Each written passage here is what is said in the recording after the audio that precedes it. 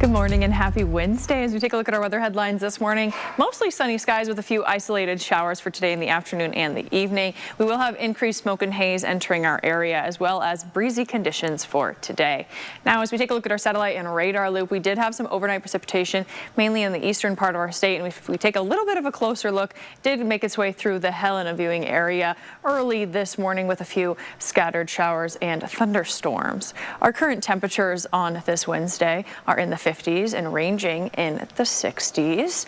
Now, mostly sunny skies starting out for today. Yesterday, we had some fog in portions of central and north central Montana, and we can see that again today. So there might be decreased visibility this morning on your morning commute. Just make sure you're taking extra precaution and staying safe on those roadways. But for today, mostly sunny skies. We get a little bit increased cloud cover as we get into the afternoon, and we can see an isolated shower or two, but we're going to remain relatively dry for this Wednesday. A few isolated showers as we get into the early morning hours on Thursday. That'll taper out before sunrise, and then sunny skies for Thursday with mainly dry conditions. Now, our current sustained wind speeds are anywhere between 5 and 10 miles an hour, but we will see that breeze start to pick up as we head throughout the day.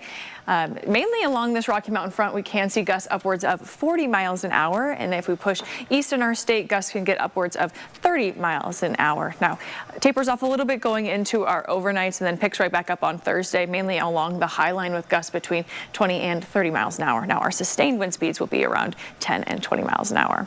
We will have that smoke and haze start to enter our area for today. In the morning, it's going to start to be hazy here in central Montana. Then we're going to start to see that smoke enter our area as we get into the evening hours. Now, our air quality can be decreased as we head throughout the day today, as this yellow-green color here is the smoke and this blue is that haze. Now, it's going to become more widespread as we head throughout the day on Thursday, and will remain with us for the next couple of days. Our temperatures today are going to be on the warm side, ranging in the 70s and mid to upper 80s. For our overnights, we're going to be a little cooler than what we are seeing this morning, in the 40s, ranging in the 50s and even the low 60s over in Glasgow.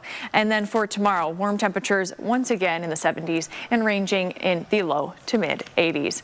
For our Great Falls 3 to 7 day this morning, a high of 83 degrees. Again, a chance of some isolated showers this afternoon. That haze is coming in through Wednesday and Thursday, and as we head into Friday and this weekend, we'll start to see sunnier skies and temperatures warming back up into the upper 80s.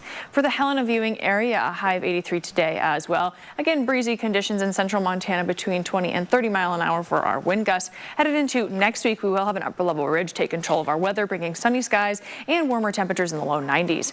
And a quick look at the Havre 7-day forecast this morning. A chance of isolated showers and a high of 85 degrees.